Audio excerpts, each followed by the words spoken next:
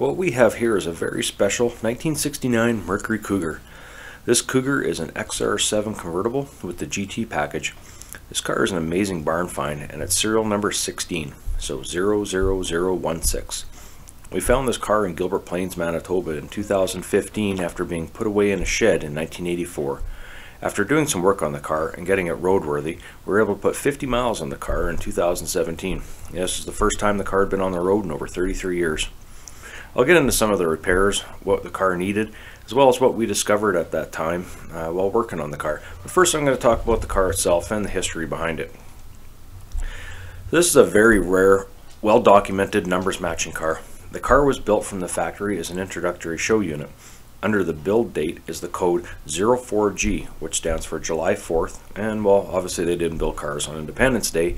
That's why Ford and Mercury used this as a code for the first group of cars to be built on a given production year. Some people refer to these cars as pre-production or stall-built cars rather than first-day production cars. According to the expert who authenticate these cars, these introductory cars did not go down an assembly line the way production vehicles were built. Ford had engineering spaces where they'd set up and test fixtures, jigs, and so on that would be used. Those sub-assemblies, including the chassis buck, are wheeled into an assembly area where they are checked to see if they fit. None of the parts are being mass-produced at this point. This is where the extra leading of the seams and other show prep occurred. So the production date on the Marty report is 43 days after the 04G date, although these cars were actually built well before this date. Ford had to wait until production officially began to count the vehicles in their production line. Also, these cars were not necessarily built in the order 1, 2, 3 either. This car 16 could have been the first or second car built, or it could have been the 20th car built, even though it's serial number 16. Either way, it's one of the Cougars that was built in the first group of cars that year. The first day of production for the 1969 Cougar in Dearborn, Michigan was August 16, 1968.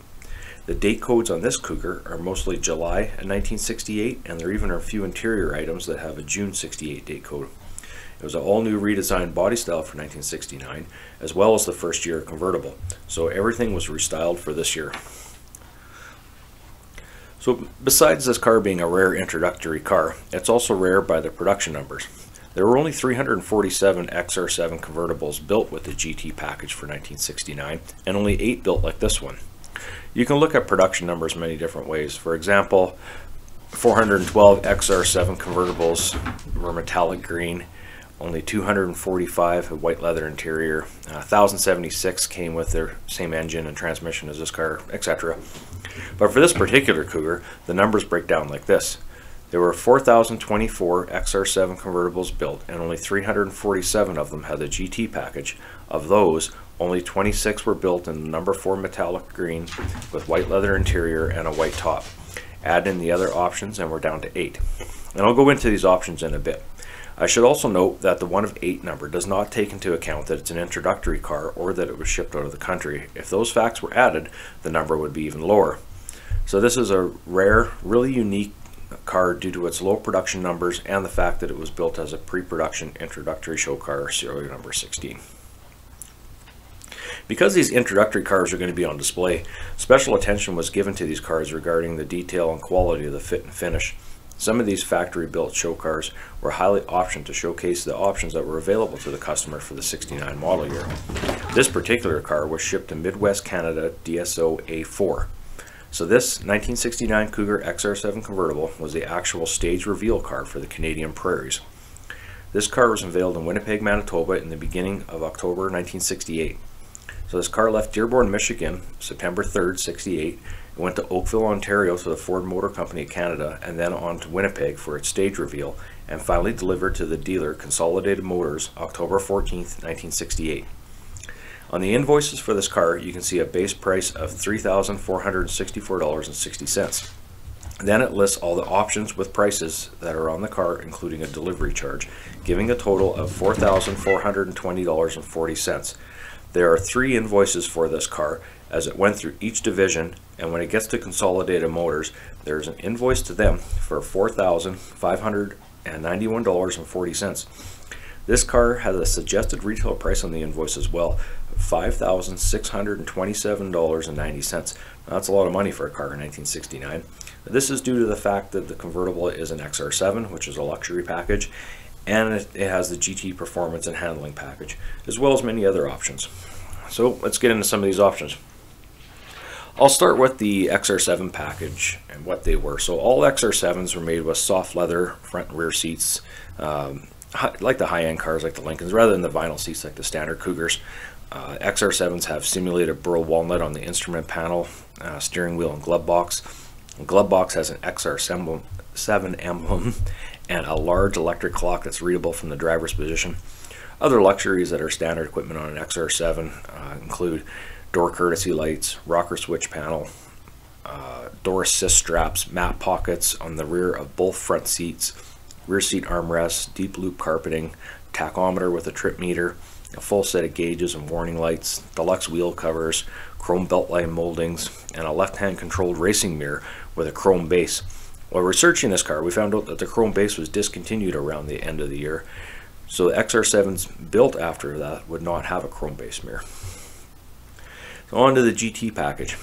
In 1969, the GT was not a separate model as it was the two previous years, nor did it include the S-Code 390 engine. This is the way it was for all the Ford and Mercury cars in 1969.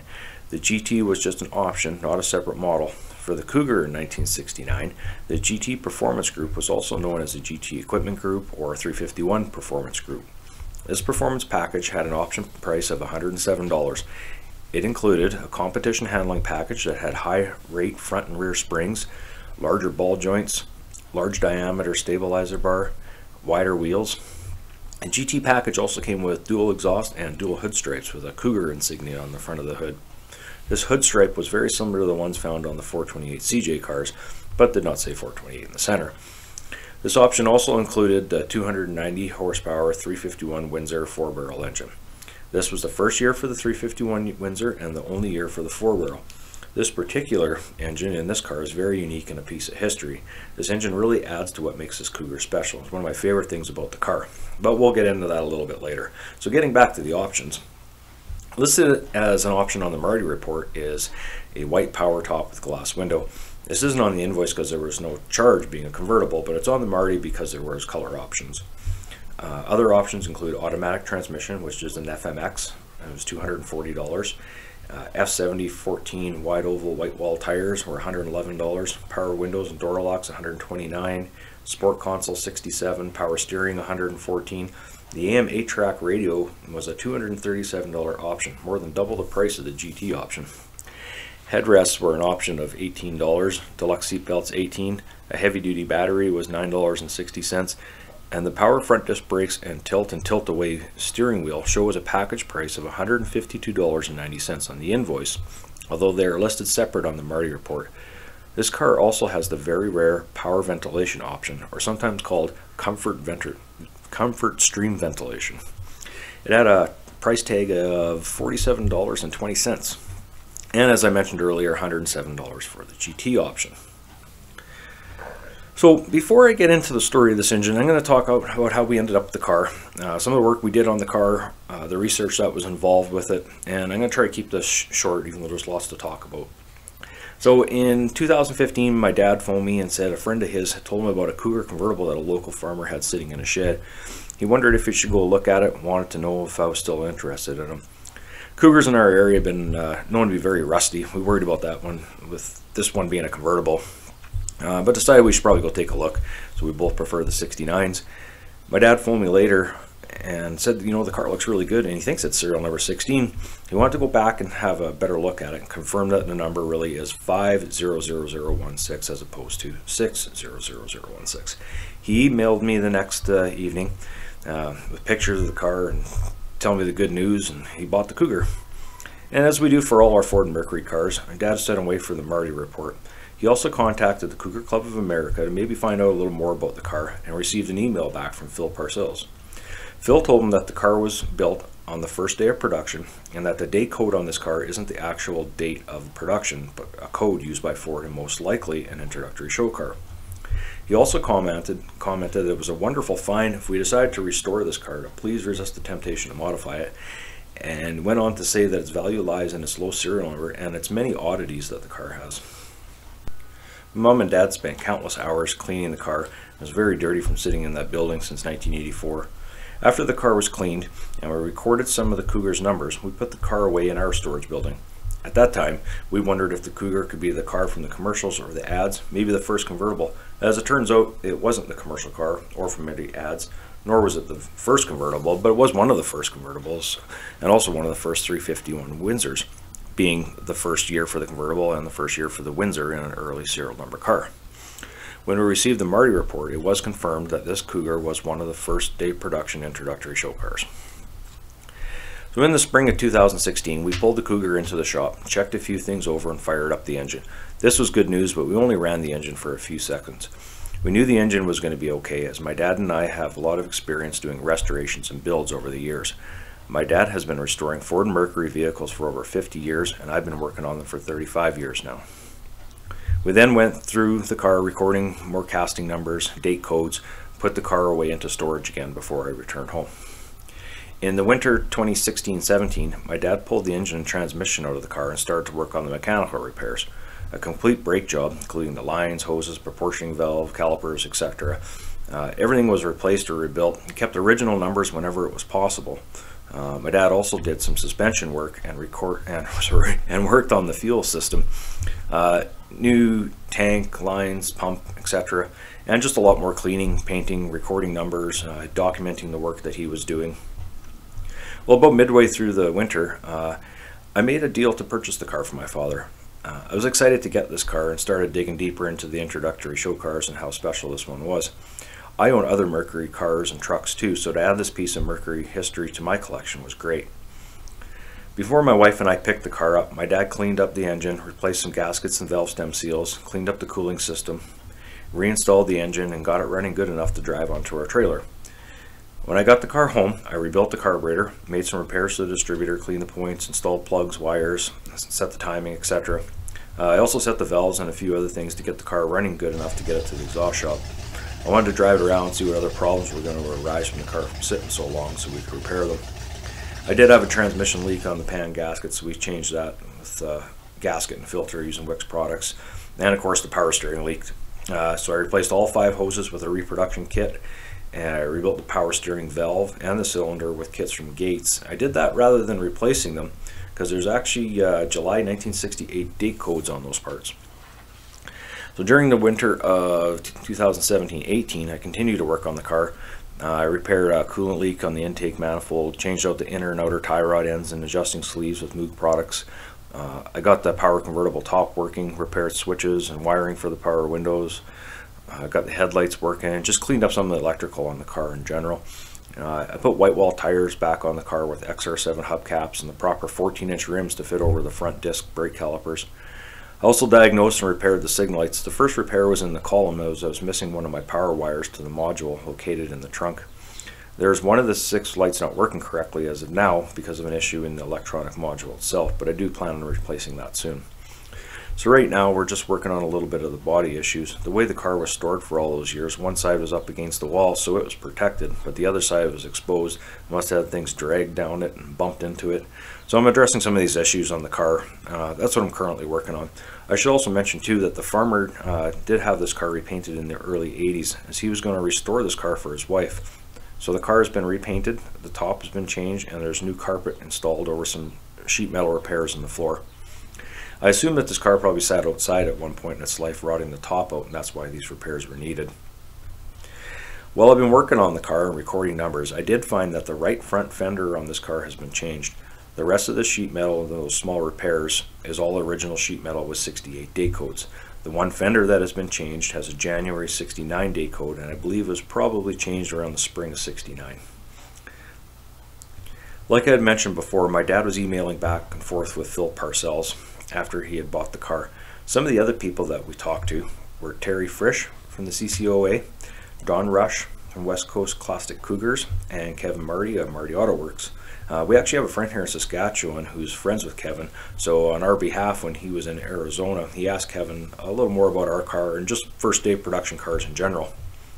We learned so much the past few years, and doing the research on this car has been one of my favorite parts about owning the car. You know, this knowledge that I've learned, that and getting the car on the road and sharing its story with people. Once this car was in a CCOA publication and on social media, people actually started to contact me. Sometimes it was just to chat about the car, and others that are actually able to help me with the Cougar's research. One gentleman helped me out by giving me the part number I needed to replace the points in this unique distributor, and it's getting hard to find that stuff up here. And I have to thank Crystal and Kurt Lawrence from KTL Restorations for reaching out to me. They've been a huge help in figuring out some of the odd parts on the car and helping with some of the timeline. They're super friendly, intelligent individuals there that just do top-notch work. There's a reason these guys are called the Cougar Specialists. Also want to thank the CCOA and Cameron Wahid for contacting me about doing a story on my car for the 50th anniversary edition. Very grateful that they chose my Cougar as one of the cars for the magazine. This was actually the second time the Cougar had been in the publication, and we knew a lot more about the car at that time, so it was kind of like an update article, and as well we know more about the car now. I also talked to other owners and collectors of low production, low serial number Cougars, and collectors and researchers of 04G cars. One guy from Texas has become an authority, I guess you could say, on these 04G cars and collects them. He was even flown out to Cale Yarborough's ranch to authenticate one of his Cyclones. The people I've met through the research on this car has been one heck of an experience, like Warren Shetler. He is, I believe it's called the Canadian Drag Racing Hall of Fame is what he's in. He's from Winnipeg and raced for Ford and Mercury through the 60s. He even helped diagnose some 427 engine issues for NASCAR in, I think, a 69 season. There's articles and you can read about him online. He also put a 427 single overhead cam in one of the original GT40 cars, and he was a friend of the late Carroll Shelby's. When he told him about the GT40, Carroll had to come and see it as they discussed doing this before Ken passed. So Carroll had a press conference or something in Vancouver, so he flew from there to Winnipeg to see the car and take it out for a spin. That's a pretty cool story. So Warren also worked at Wiley Motors in Winnipeg, which was the other Mercury dealership there. My car came from Consolidated Motors, or competition, I guess. Although he doesn't know my car, he does know about the muscle parts program, the performance parts that were put into the engines, how they modified them, as he was directly involved with this through the Ford Performance Division. When I talked with him and we went through a bunch of the numbers on the parts and invoices, tried to figure out what was done and when, he, along with myself and other people that have helped me through with this engine, have come up with kind of like a most likely scenario when this was done. So let's get into this engine. So the 351 Windsor in this Cougar is the original engine to the car. The VIN is stamped in the block. Date codes are right on the heads. It's a 10.7 to 1 M code 4 barrel that produced 290 horsepower and 385 foot-pounds of torque. The performance stuff that is done to this engine takes it north of that 350 range. All the parts are from the Ford and Shelby, and they have 69 part numbers, casting numbers. So in January 69, Ford launched a program called the Muscle Parts Program. They released a catalog with these performance packages that you could buy, and were available in different stages or levels of horsepower gain. They had cool names like Compressor, Controller, Dominator. This was for the 69 engines, and they also came out with a revised catalog for the 70 engines, such as the Cleveland. So very similar to what they do today and what other companies do today. In 1969 catalog, they have two 351 Windsor packages available in various stages. It's these parts that are on this Cougar's engine, but it's a little more than just parts out of the catalog. Excuse me. I also have an article from Ford of Canada in their racing news section titled "Mike Woods Makes It Fly." Now this article describes this engine almost to a T. A quick little background on who he was. Mike Woods was the captain of the Canadian drag race team that was piloted by John Phillips and Wally Parks in 1970. This Ford Performance Clinic traveled around the country promoting these performance parts and safe racing. He was also partners in a Ford dealership called Wood Larkin located in southern Ontario, and was one of the three guys that received a 271 horse Hypo 289 Falcon in 1969 by Ford to go racing with. These were not cars that you could buy from Ford. This engine was not available in the Falcon. So these three BFX cars went on to be quite famous in the NHRA circuit, especially in Canada. Mike Wood's car was named the Gold Digger, Don Haver's car, Mr. 289, and the famous Rankin Ford Wild Child Falcon that eventually swapped out the 289 for a 427 and then later the 427 single overhead cam engine. Mike Woods and these guys were so good at modifying these 289s. They were running quarter miles, ETs in like the mid to high 11s. So this is the Mike Woods who worked with Ford, worked in their Ford Performance division, is the guy who wrote this article on how to make the 351 Windsor fly. He states in the article that the 351 Windsor is basically a 289, so a lot about what they knew about 289 performance can be applied to these 351s. As he describes it, it's almost exactly how the engine was built in this Cougar, with only one minor difference. Now, I'm not saying this engine has a direct link to Mike Woods. We don't know that. Unfortunately, many of these guys have passed on, and finding out exactly why this engine performance package was installed in an introductory show car might remain a mystery. So like I said before, I've had a lot of help from people researching exactly what we have. We haven't located an invoice for this engine work, which apparently isn't odd because sometimes stuff like this was done behind the scenes or hush-hush. So with the assistance from certain individuals, going through part numbers, dates, numbers on the Marty and the invoices, we strongly believe the engine was modified from new, but after it left the factory and arrived in Canada. And the car was sold in the beginning of February, and we believe that's when the car went into the shop to have this engine work done. Now, this could have been done by one of the Ford executives or managers at the dealership, someone involved with the Ford Performance division, or even someone with just lots of money. Just the parts alone would have cost more than $1,000 in 1969. And this price doesn't include the labor costs, the work involved in modifying the engine, or the R&R. Even the car itself was very expensive. So all said and done, it would have been an extremely expensive project that would have avoided any warranty that the car would have came with. That's why I still believe there is some kind of connection with Ford and Mercury's Performance division. Maybe they were testing these parts on this car. It could even explain the early fender replacement. Maybe they bumped a wall at the local track testing it. Of course, this is just one of many theories. So here's what's done to the engine. The heads were removed and machined to accept pushrod guide plates and screw-in rocker studs. A new hydraulic camshaft was installed along with hardened pushrods, upgraded valve springs, and pre-65 289 high-post style rocker arms. Warren Schlettler told me there was more action on those rockers for the high-lift cam, and that's why this was done. So here's a list of the parts and the numbers that are on this engine. So it's a 1969 351 Windsor 4-barrel C9OE-B casting with 9F500016 stamped in the block, which matches the VIN. The heads are a C9OE-B with a date code of July 29th and July 30th, 1968. They have been machined for pushrod guide plates and screw-in rocker studs. The part number on the guide plates is C9OX-B, and the rocker arms are 289 non-rail type that were available under part number C9OZ-C. The springs have been upgraded with one-piece design retainers, C9OZD, and hardened keepers, C9ZZA. The camshaft has been swapped out to what we believe is the 290-degree C9OZC, as this was the camshaft used for this upgrade package, and the firing order has been changed to the order that is needed for this camshaft.